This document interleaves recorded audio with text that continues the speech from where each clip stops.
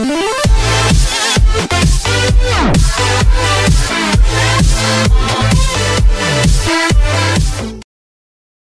Open Maria Sharapova overcomes Ekaterina Makarova to reach third round. The 30-year-old wildcard beat Anastasija Sevastova in a tight 3-set match in the opening round. And Sharapova was once again pushed all the way, this time against her compatriot Makarova, whom she beat 7 times in a row.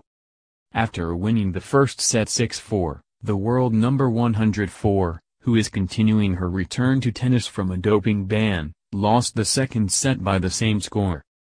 But the 5-time Grand Slam champion raced away in the deciding set, breaking 3 times to win 6-1. Sharapova could now face second seed Simona Halep, who she beat in the first round of the US Open, in the round